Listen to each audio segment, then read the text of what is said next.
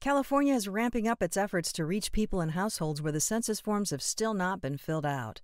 Finding every avenue to reach the different communities through social media, through phone banking, at service events where people are giving out goods to those that are in need. Census outreach is critical because the deadline to respond is September 30th. And so there's a lot of misinformation out there, and we just have to do our best to educate folks out there to ensure that they fill it out properly, that everyone that resided in their household on April 1st gets counted. It takes just a few minutes to fill out the form, but the impact lasts a decade. This is how federal funding gets allocated to California, to your local community, whether for hospitals, for healthcare, for education.